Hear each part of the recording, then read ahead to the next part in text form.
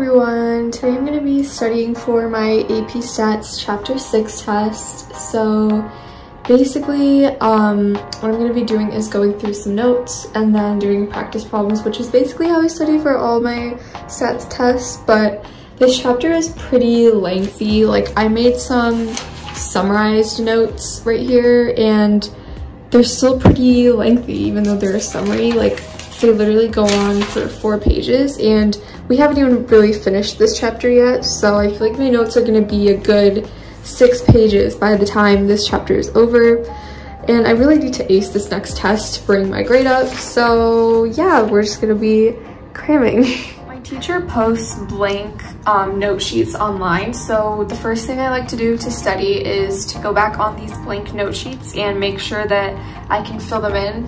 And then once I'm done with that, I'll be moving on to the homework problems. So I guess we're just gonna start with the first set.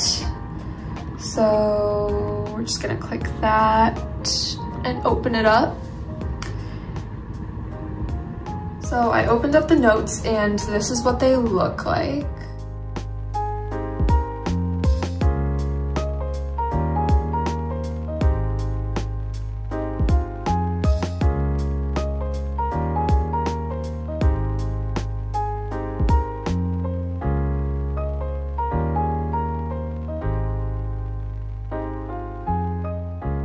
If you were wondering, my pencil is this Rotring Tiki pencil. I'm not sure if that's how you pronounce it, but it's off of Amazon.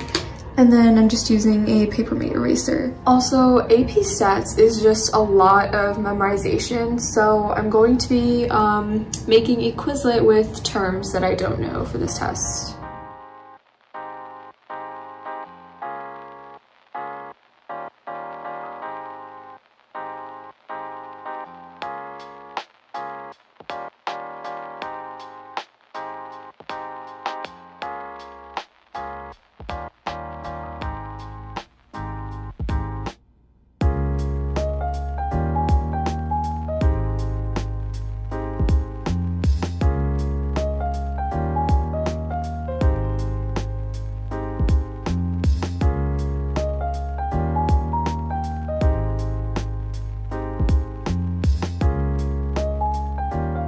So this looks pretty messy so far, but this is what I do. I just go through all of the notes in pencil, just very roughly, making sure I know how to do everything from the notes, because the homework is basically just the notes, but a little bit more challenging.